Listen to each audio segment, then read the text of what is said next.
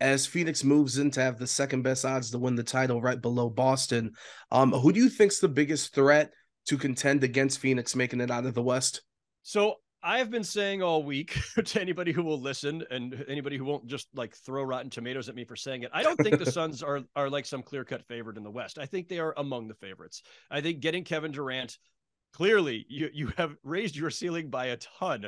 Just a And bit. Durant and Booker and Chris Paul together, along with DeAndre Ayton, like that's a very formidable foursome.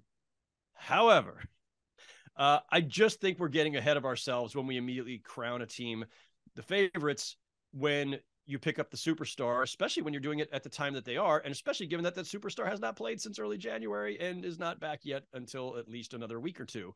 Durant's gonna have maybe 20, 22 games or something to get acclimated there, and for he and Booker and Chris Paul to kind of figure out their, their distribution of usage rate and shots and passing and ball handling, all that.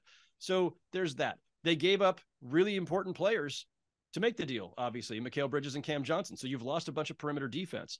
It's not that easy to just backfill that, even with the buyout market, even with, picking up a Terrence Ross or whoever. Like, you're just not getting that depth back immediately.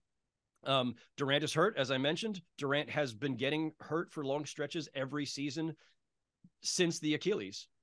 And Chris Paul, at his late stages, misses a ton of games every season, and both of them already have. So has Devin Booker. So you got to at least consider like some health concerns for them. I'm not to say chemistry concerns, but chemistry work that just needs to be done to get acclimated in a very short period before they start the postseason. And then there's just the fact that you got to respect what the Denver Nuggets have already been doing all season as a very cohesive group that's got continuity, that's been together for years, that has the 2-time reigning MVP, who's now a favorite for a third MVP.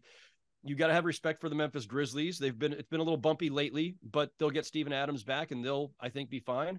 The Clippers have revived themselves. I know people don't want to talk about the Clippers as a potential title contender because everybody's just kind of given up on them because of a rocky few years and they're never healthy. Well,